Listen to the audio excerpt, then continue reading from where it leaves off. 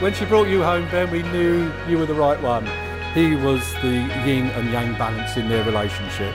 And over the years, we've come to know Ben as a really kind and upstanding, loving person that he is to my daughter. On that note, I would ask everybody in the room to raise their glass to the bride and groom, Jade and Ben, and wish them many hours and days of happiness. But we've fallen far from where we've been.